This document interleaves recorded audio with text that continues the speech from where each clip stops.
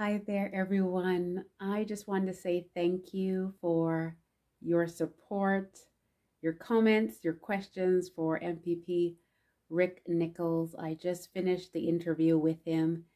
It was an outstanding time, and definitely as a first interview for Not Sorry for the Story. And I just wanted to take this moment to say thank you for your support with it. You will be able to see it in the days ahead, likely by next week. But I found myself standing here. I wanted to just say thank you. And I saw where I was standing right behind, well, I should say right before this portrait in my house that says, if you have but one shot or one opportunity, make it count. And so very thankful for that opportunity today. Thank you for being a part of it.